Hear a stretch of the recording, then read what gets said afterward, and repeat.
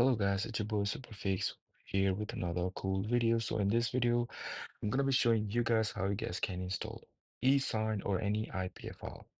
Doesn't matter. And I'm gonna be giving you guys the certificate that I have found for myself, so you can go and try those out if you want to use it, the free version of it.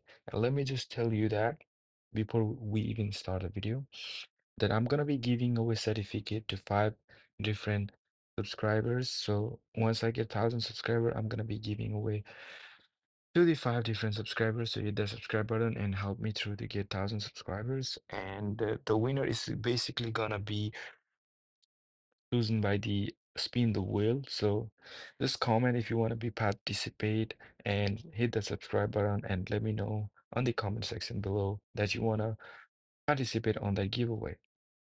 All right.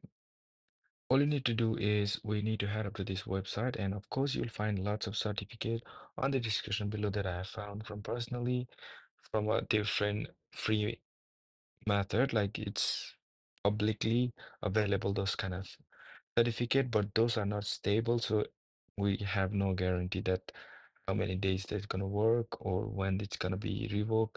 So I'm just gonna be giving you a way that I found, and if that doesn't work, let me know in the comment section below. I'm gonna provide you a new video as well, and you can watch my other video as well that I have made to install eSign, and you will find the link under the description below, alright? Alright, that's simple. All you need to do is head up to this website and we need to import or basically import the certificate, all right? And I'm gonna be giving you as well the my Google Drive folder where I have added lots of certificate, all right? So you can try, maybe one of them gonna work on you. And from here, the first option is basically you need to choose the IPA file. It doesn't matter what you want to install.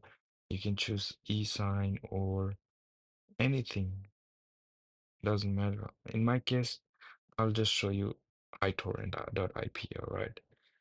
And from here, we basically need to add the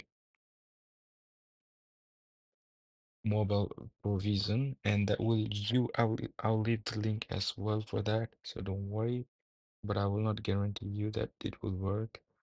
So just like that, just click on the sign and it will basically gonna start to load up and it will start to install, or just like that, it will start to do prepare. Now, oh, I just fucked up right there, but let me just quick do this. And now we just need to click on the folder and it will let us to give you the direct link just like so. And if we click on the install button, it will start to install on your phone.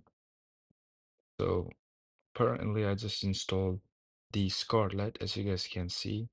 I can delete it and install it again and show you step by step because I had already installed the Scarlet, that's why it didn't show. But just like that, that's how it works. And if you guys want to buy a certificate, I don't have any recommendation. All I want you to do is go to the Flex store and you can buy from here because I think this is the safest and I have used bunch of time and I do trust this. That's why I'm using it.